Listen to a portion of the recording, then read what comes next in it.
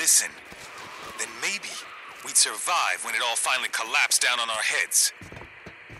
But not as many listen as I'd hoped.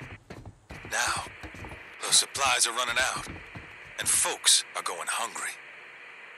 Remember the parable of the ant and the grasshopper? Well, us ants, who prepared and stored for future calamity, didn't have the heart to starve out you grasshoppers, who danced while the sun was shining without a worry in your head for what calamities the future would bring. Now, open the gate. We're all paying the price. Are we gonna starve? I don't know. Fish runs are thinning out. Game is getting scarce. Can't remember the last time I saw a buck or a doe. But I'll tell you this much. We're not turning on each other. No, sir. We'll never do that. This is Mark Copeland for Radio Free Oregon. Don't believe the lies. Goddamn truther bullshit. You know, last I checked, the grasshoppers all armed themselves to the teeth, came in, and killed all your fucking ants, and took everything you own. So, if you're gonna tell parables, Cope, just get them right.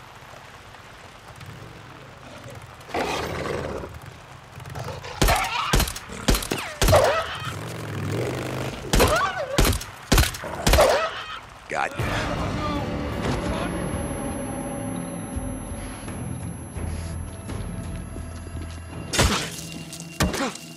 Ah, damn it, they're down!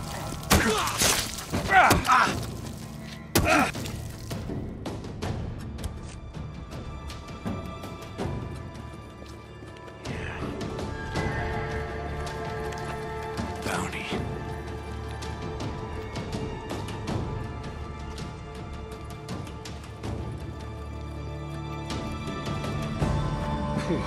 Okay. Got it.